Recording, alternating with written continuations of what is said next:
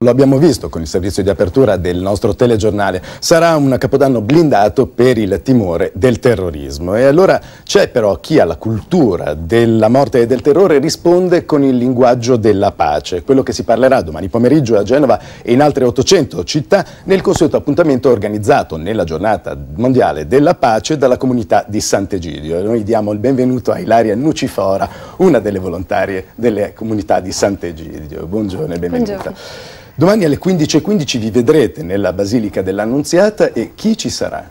Sì, allora domani sarà appunto la 50ª giornata mondiale della pace e appunto a Roma il Papa Francesco la celebrerà con un messaggio molto bello sul tema della non violenza e a Genova ci riuniremo nella Basilica dell'Annunziata alle 15:15 dove ci sarà un intervento del Cardinal Bagnasco e a seguire la Marcia della Pace fino a San Lorenzo. Intanto vediamo delle immagini di repertorio appunto di questa marcia. Ci saranno delle testimonianze di immigrati, di rifugiati, di richiedenti asilo? Sì, di Ventimiglia che appunto noi quest'estate siamo andati a trovarli e così a stare con loro e a portare un po' la cultura dell'accoglienza, quindi a portare la nostra amicizia soprattutto.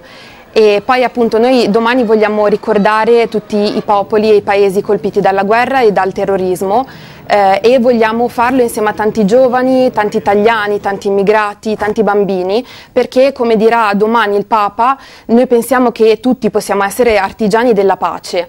E soprattutto noi vogliamo andare a contrastare un po' questa indifferenza. Noi vediamo tanti intorno a noi che fanno fatica a vedere la sofferenza degli altri, soprattutto di chi è più lontano. E anche voi con queste manifestazioni volete ricordare questo messaggio, poi ricordiamo alle 16:30 ci sarà la marcia che partirà da Piazza dell'Annunziata e arriverà a De Ferrari. Esatto.